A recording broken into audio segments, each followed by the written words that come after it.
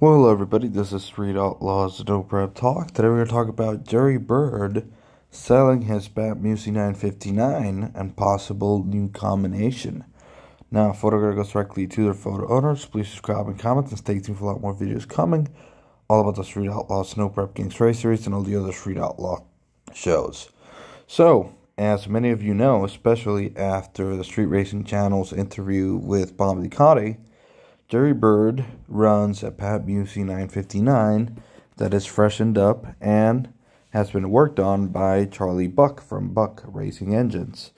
Now, surprisingly enough, there is an ad on Facebook Marketplace from Jerry Bird himself selling the Pat Musi 959 that he ran this past season for $65,000.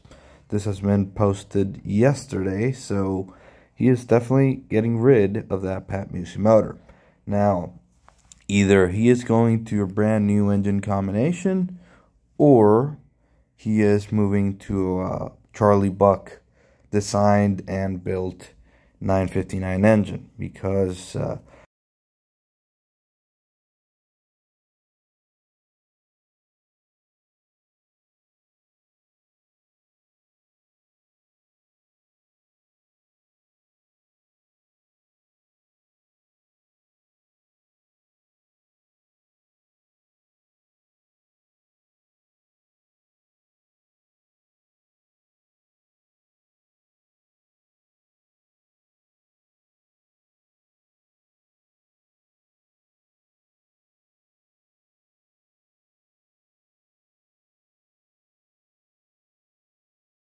Jerry Bird has been running Buck Racing engines for a long time. So basically, there's a possibility that he is getting rid of everything Pat Musi related and going to a Charlie Buck nitrous motor. Now, we don't know for sure. He might be changing combination and going to a different power adder, possibly a Pro Charger or a screw blower. I don't think he would be going turbo.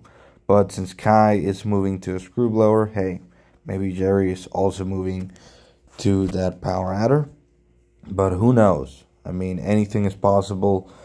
Jerry has been nitrous since the beginning of Street Outlaws, at least, and probably since before that, because Jerry has been racing for 30 plus years. And who knows? I mean, he could possibly be moving to another combo, and it would not surprise me. He is allegedly building a brand new car for the season of No Prep Kings, because the old probe, I mean, even though it debuted back in 2017, it's not an updated car to today's NPK standards. Back in 2017, NPK wasn't nearly as fast as it is right now.